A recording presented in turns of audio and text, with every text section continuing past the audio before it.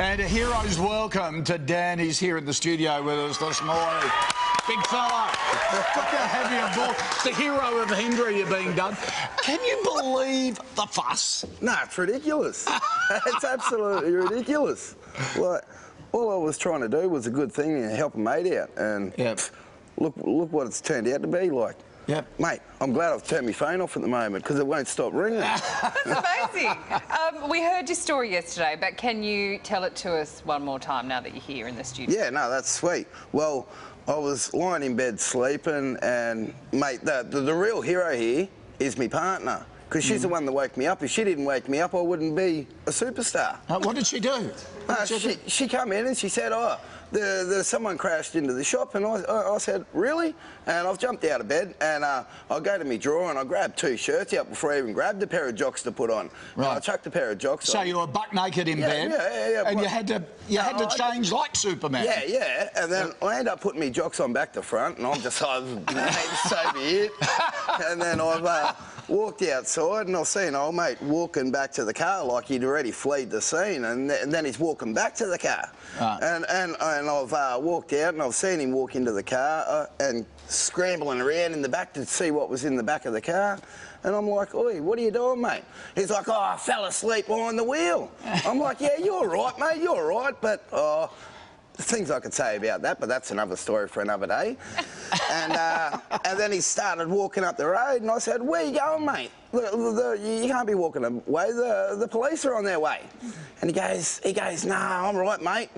No, you're not right, mate. And I'm following. He goes, don't be a hero, mate. Mate, I'm not trying to be a hero, but you've just crashed into me mate's mum's shop, and you're trying to walk away from it. Wake up, mate. But wait, can I just be a woman here? Yep.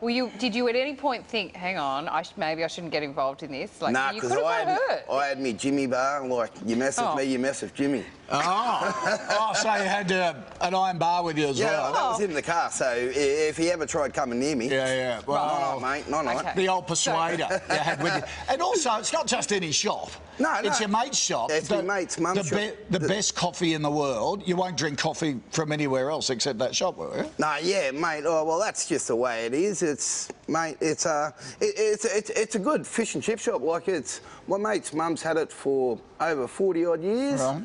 And she's never really had anything bad happen to that shop. And I don't see.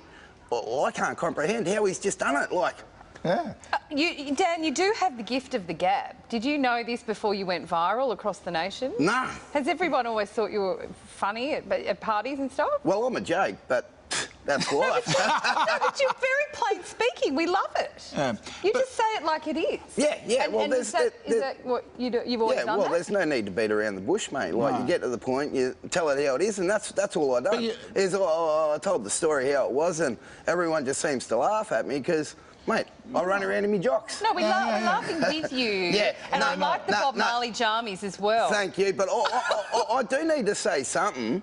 I was absolutely gutted yesterday when I was looking on my Facebook and everyone was trying to diss that Michelle Tapper for doing that interview with me yesterday morning. Right.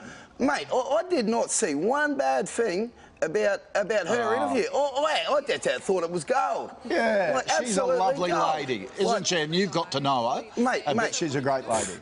So you've gone viral now. Absolutely ridiculous. And you've got 4 kids, another one on the way. Yeah. Everyone found out yesterday, and my partner didn't even tell everyone. Now the world knows. Well, you're not meant to say that yet. No, well, she told me before I left to come down here yesterday. She's like, I haven't told anyone. Now you've told the world. But you are in the entertainment industry, though, as well, don't you? So everyone's saying you got the gift of the gab, but that's your job at Royal Easter shows and things like that, don't you? I used to be a bloody good robber. Like, I worked on the showgrounds for over 10 years. Explain to them what you mean by bloody robber. Well, a bloody good robber. Well, I work good old Sideshow Alley where you chuck a ball in the bucket and the ball keeps bouncing out, but I'm more than happy to keep taking your money. Like... Does anyone ever win the ball in the bucket? Yeah. Does anyone ever get the big toys at the top? Yeah. Really? It really is possible. You've just got to use common sense, mate. Well, and here's another line for the sales pitch inside Show Alley. Hey, You know, come here, I'll chase you in my undies. Yeah, oh, give it a go there, guys. Come on over. That's right.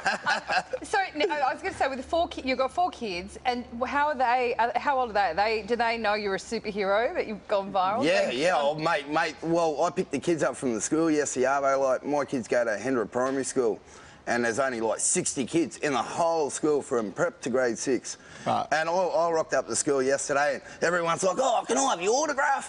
And I'm just like, "Yeah, righto, mate." Did you sign them? Nah. Oh, come on, Dan. No, well, I'll give you a selfie. That's better than an autograph, mate. Do a selfie. An autograph can get wet, and then you ain't got me autograph no more. Look, everyone's calling you the sort of a modern-day Crocodile Dundee.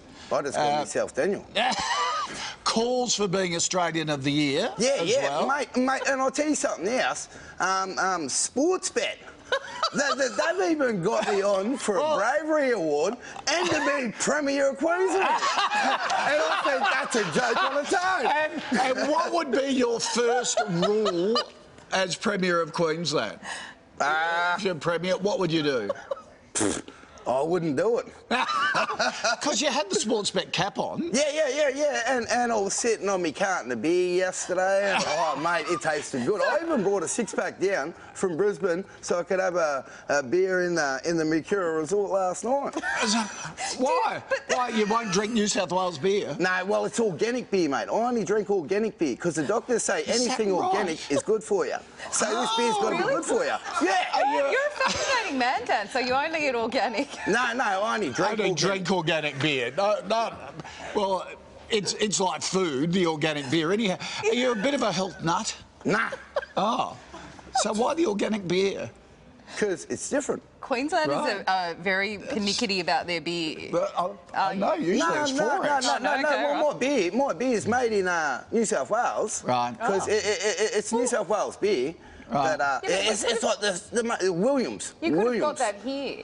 Yeah. So is it safe to say that you are enjoying your 15 minutes? Oh, man, it's more than 15 minutes. Mate, a great job. You've made us smile as well for the last 24 hours. We love it. We think you are a huge Hendra hero, and so many people think that is the case. And in case you need another daring dash in your undies, Aussie Bum have kitted you out in undies, I think, for 12 months here to never. So Dan, look at those undies. Oh, hold them up to the camera, Dan. They're pretty snappy. Sweet, man. A 6-pack of Aussie Bum undies, so that'll keep you going. Good old sunrise hat, there we go. Sunrise hat. Because the last person... bag, sweet, Aussie Bum. But I'm not a bum. Yeah, the last person to get a hat like that was Oprah. Oh, mate. So you're in great company. Oh, no, well, I'm with you, so I am in great company. Oh, thank you. Nice. And listen, because we love you and your family, you really have brought a smile to our faces. Yeah. Our mates at Flight Centre are going to look after you. They're going to treat you and the family to 5 nights on the Gold Coast, staying in a 3-bedroom apartment, a little holiday. Just for making us smile and for being such a good Aussie. Well, I'm going to have to rub me partner's feet for this, because if she didn't wake me up, I wouldn't be famous. Well, I wouldn't be famous if she hadn't foot massage is in order. So, and a belly rub too. Like, rub that coconut oil into the belly. Rightio. So is that a sure thing to her heart, rubbing her feet? Is that... Yeah, well, she's pregnant. Man, well, I don't do it that often. Mate, once every 6 months. Yeah, no. But I always want a back rub, but I fall asleep too early. So she says, "Oh, I'll give you a rub," but I fell asleep, so God knows. She says, "I'll give it a rub." Dan, you're a classic. So nice to meet you. Thanks for coming in. And enjoy that.